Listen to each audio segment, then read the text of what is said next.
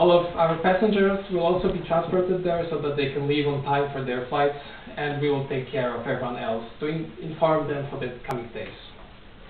I would like to take the next few minutes to explain to you what exactly happened and what we are about to do. The exact issue that the inspector has pointed out is with the runway extensions, because it was a functioning airport before, just a military one. It had a shorter runway which was insufficient for the larger passenger planes that we were expected to have. So we had those extensions built, and these were found to be crumbling. That means that very small pieces of concrete were falling off from the surface. In an extremely rare circumstance, they may have been lifted by passing aircraft and may have hit something that would cause some damage or perhaps cause disruption to the flight alone. Now, as far as we know, none of the flights and operations have ever been influenced by anything like this at our airport, but we are closing it down nonetheless as a matter of precaution. Now, you do know that in the aviation industry, safety is something that we are very concerned with. And if it sounds familiar to you, like a cliche, it's because you probably have been flying in your life and you've been hearing the flight attendant giving you the instructions how to close your bell, and they just keep saying that. Safety is our prime concern. And it is because we are very proud in this industry with our track record. That means from all the means of transportation available to mankind, we have by far the least accidents and casualties. And we're absolutely determined to keep it like this, especially here at Modlin Airport. We want to make it the safest airport possible. So we will be closing down, and we will fix the situation in the meantime. Now, how do we go about this?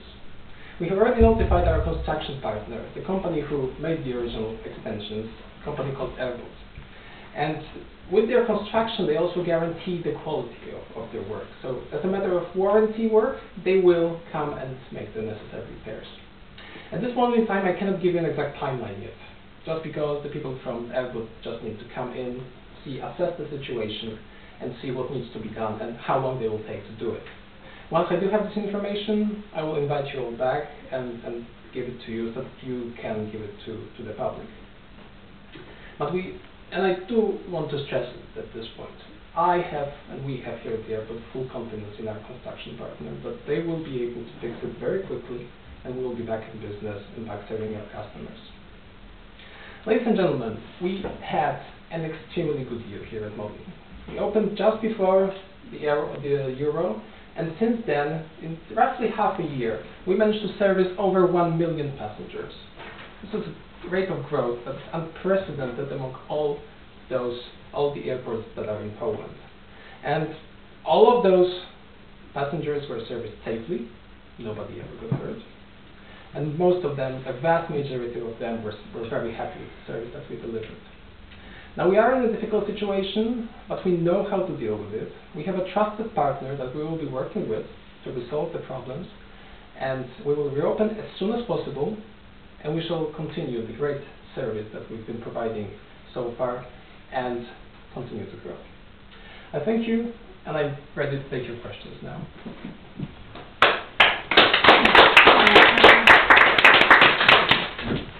Yes, sir? I have a question. Do you have a plan B? What happens if those plans that you have will not be, I don't know, fulfilled, and the airport will be closed longer than you expect? Our plan is to make the airport safe again, safe and secure again, as soon as possible. Whatever time it takes, it is in our interest and in the interest of our passengers and partners to open it as quickly as we can, but without compromising safety.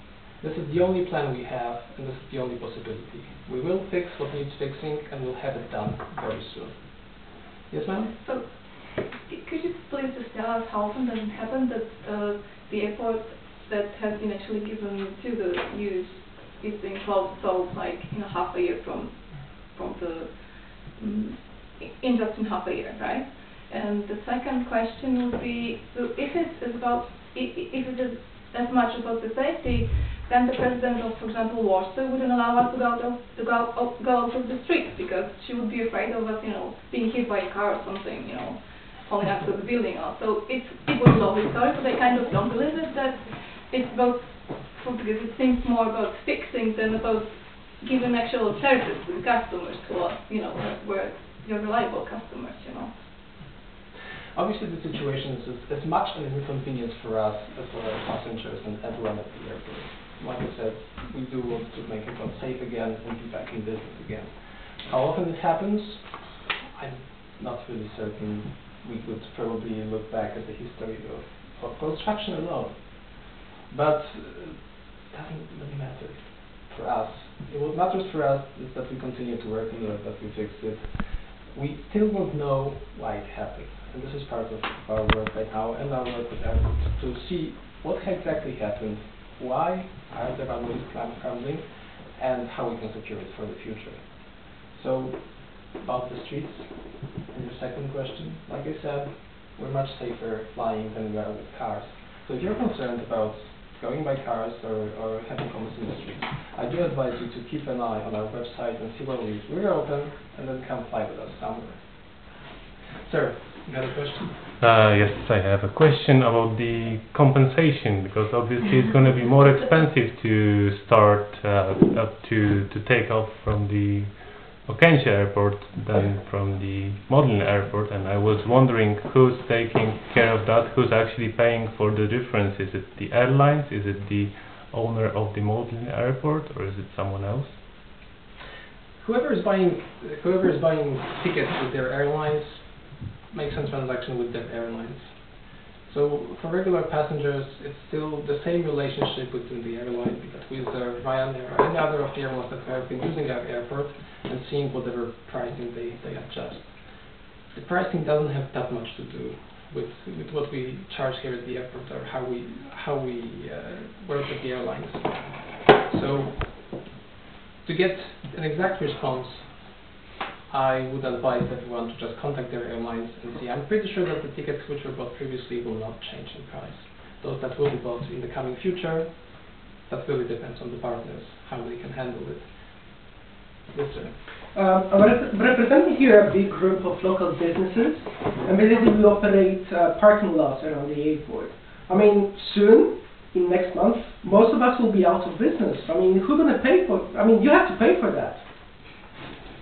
You as a journalist are representing a group of constructors. In any case, every single person, this has just been announced. This is just fresh. I just invited you to make a statement on how we can resolve this for the public. But the second step, what we're taking is to meet with everyone who has been working with us at the airport, all the shop owners, all of the parking owners and people running it, and see how we can work with them so that they minimize their losses or avoid them altogether, and how we can resolve it with them. This is a matter that we really want to discuss with the people that have made this airport possible, that have been giving services to people who have been using it, be it parking or shopping. And we want them to have a great business experience. So if I got this right, you're going to pay for that? Unfortunately, we're out of time. Thank you.